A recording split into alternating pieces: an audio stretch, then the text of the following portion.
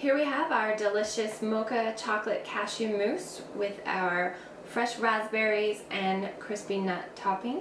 And this is a great dessert for any party. It's gluten-free, dairy-free, processed sugar-free, and coffee-free as well if you choose to use it with the coffee-like beverage Dandy Blend. For our nut crunch on top, we've got some pecans, some walnuts, I've got cinnamon, shredded unsweetened coconut, and we're using some safflower oil, a maple syrup, and some brown rice syrup.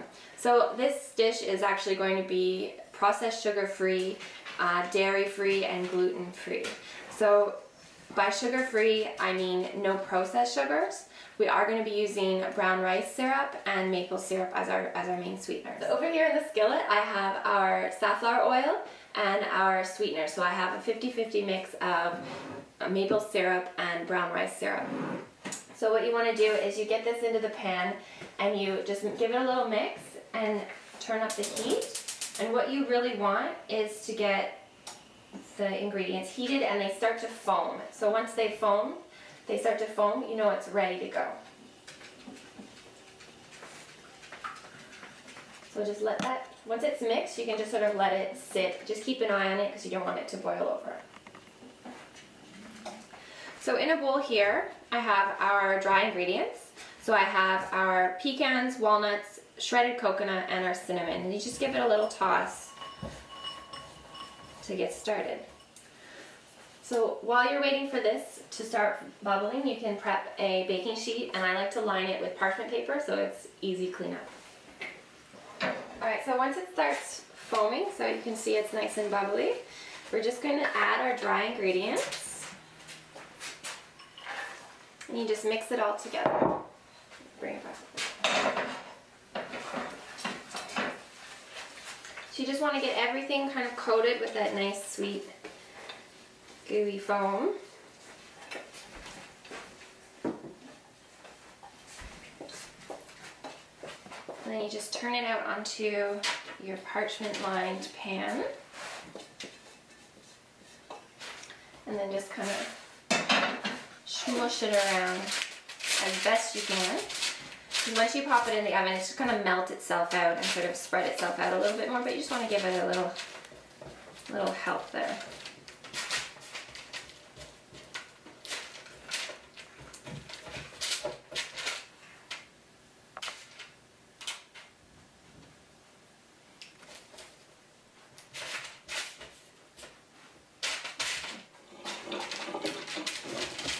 I'm just going to pop that into the oven.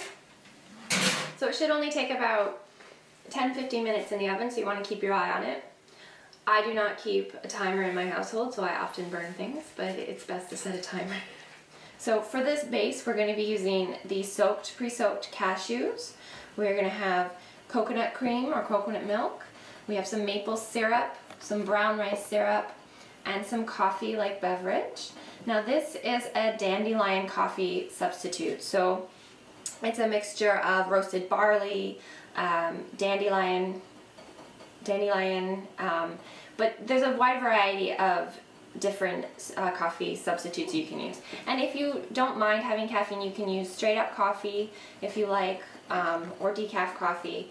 But I find this gives it a nice flavor, and you just know that it's a little bit of a healthier alternative.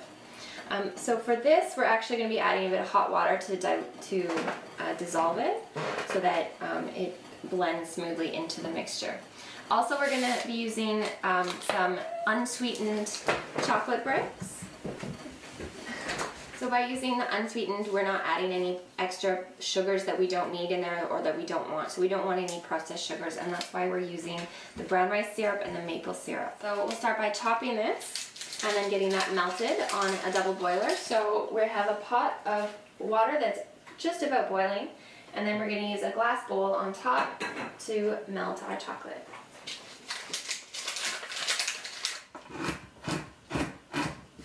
So just a rough chop is good, and then we'll put it into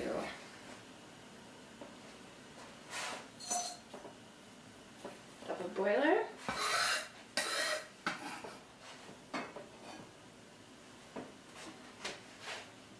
just going to add our hot water to the coffee-like beverage to dilute it or dissolve it.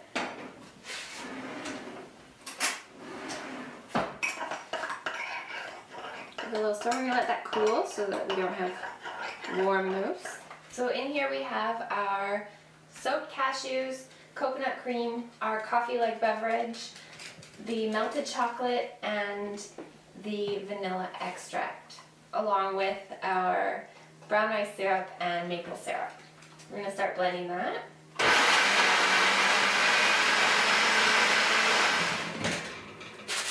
And it is a nice golden color, so I'm going to take it out of, it's a nice golden color, so I'm going to take it out of the oven. You can see it's all melted down there. And once that cools, it's going to be crispy and we can crumble it on top of the mousse. I'm going to continue blending our mousse. I'm just going to scrape the sides to help it blend a little bit better.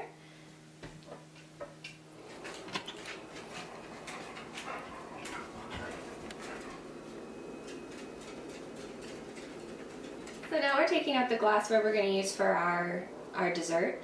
You can use anything really that you like, but I like to put them in a nice little glass so you can see through and they look kind of fancy.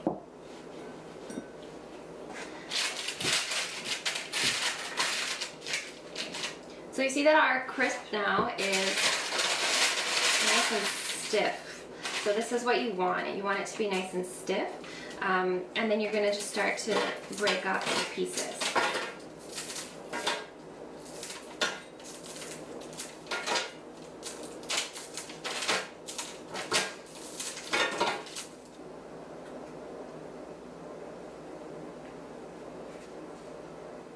So then you get to decorate your lovely mousses. So here we have the crisp. You can choose whichever pieces you like best and just sort of lay them on top, or you can break them up into smaller bits and crumble them up.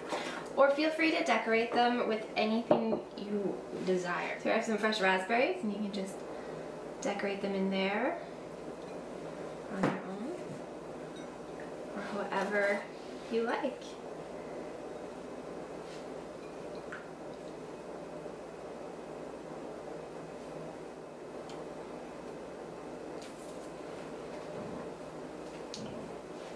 And there you have it, some delicious mocha chocolate cashew mousse with raspberries and a crispy nut topping.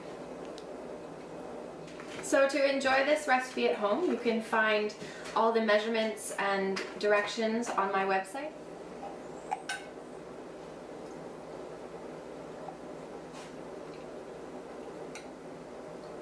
That's really good.